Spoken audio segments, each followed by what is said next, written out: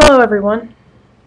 I decided to make another tutorial about digital oil painting in Photoshop that's a little bit more detailed and goes start to finish on something that resembles a more completed piece as opposed to just showing it as a proof of concept.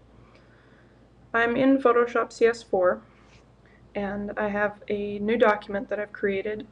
It's 300 dpi and 11 inches by 17 inches, so tabloid paper size. And although you can't see it from the video capture window, I have another display, and on that display I have a few reference images. Today I'm going to be showing you a still life, and I've taken a few photo references of my setup, and let me show you the setup that I'm going to be using. I'll drag them over here so you can see them. This is one of my photo references. Here's another reference.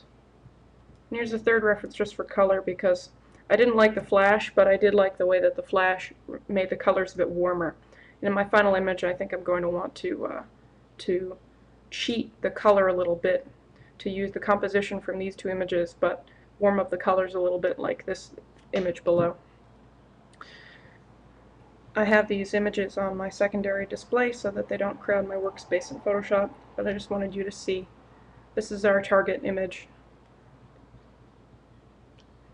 Whenever possible, if you can work from life and not from photos, definitely work from life and not from photos, but if lighting conditions are too variable, if you are going to be working with a subject that you can't set up and leave for a long period of time, then take photos, but try to take multiple photos from slightly different angles so that you can keep in mind the three-dimensional nature of objects, because cameras have a way of flattening what they capture, and your eyes do very subtle interpolations between the two images that each eye is independently receiving. So on my two reference images, it's almost like a stereogram. I've taken them at slightly different angles, and it will just help keep me thinking about the three-dimensional nature of the objects.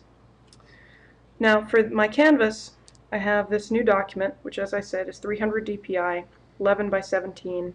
It's a tabloid paper size.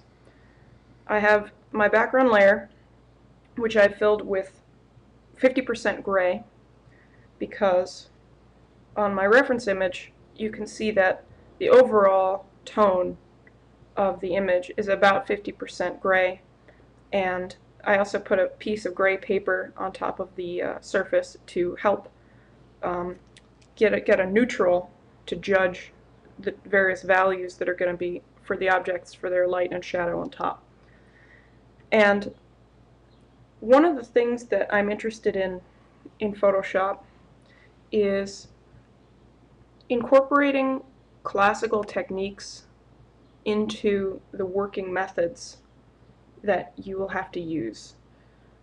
There are a lot of ways of simulating natural media after the fact, but what I want to do is to simulate the actual process of painting, so that if you have a book on painting that was written 200 years ago, you'll actually be able to draw substantial working advice from those and not feel as though none of it applies to your digital working method.